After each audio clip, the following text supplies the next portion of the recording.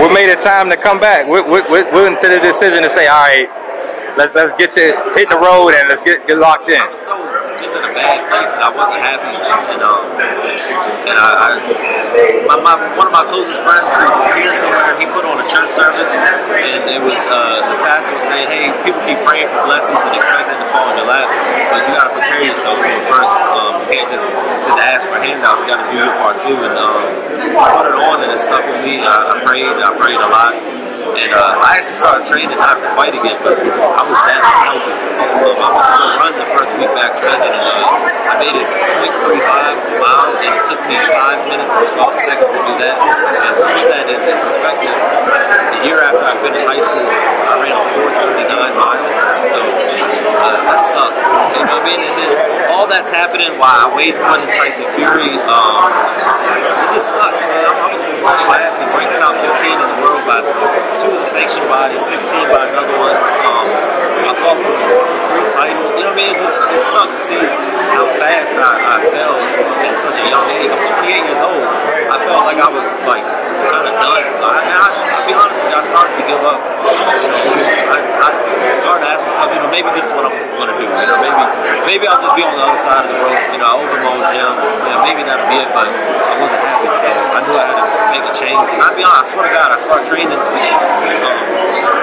just because I was fucking unhealthy. I would get tired going up the steps, bringing in groceries. And for me, that sucked. You know what I mean?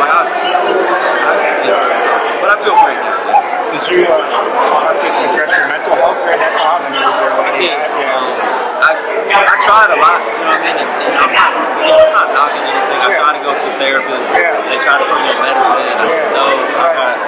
They diagnosed me with moderate to severe depression.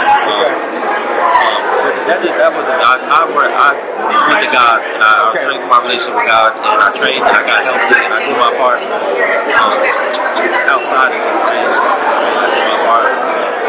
Yeah, that's what did it for me. And again, I give a lot of credit to this woman that got brought to my life, and really, she did everything. So how long do you want to? You said you're 28 and you're getting back into the ring. How far do you want to take it? Is this just like a one fight, year-to-year fight, or? No. This is good. I'm making a real run. Although I've been ranked in the top, 15 or 2. I've done good, but I can't say that I've given it a full honest try because now that I'm older, I know more that I didn't know. I know more about the business. I know more about training. I know that. So even though I did a great run before, it wasn't the best run that I could make. Now I know all that, and I'm gonna get back in shape, and I'm gonna give it a real run. And I see, again, I don't have a bone of hate in me, but I see fighters that I know that I can either do what they're doing or do better than them, have success, and it motivates me to want to do better. So what weight do you want to campaign at?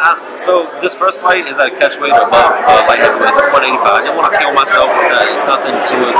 Hopefully, January 21st, I'll fight at 168, which will be super middleweight, and I'm going to decide if I'm going to campaign there or go down to 160.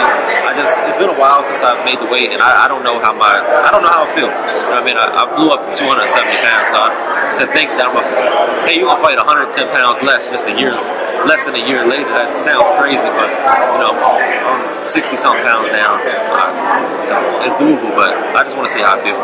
You want to leave a message for your supporters? I just appreciate it. It's been crazy. I actually thought a lot of people would be hesitant. I've had a couple comebacks that failed. It's been a long time. I thought people would be hesitant, but I've got requested for more ringside seats than we even have available. That ain't no cheap ticket. Just the support from the city. Nobody hesitated in supporting me. And that's always been the driving point of my career. So I appreciate that a lot. All right, Dusty Harrison.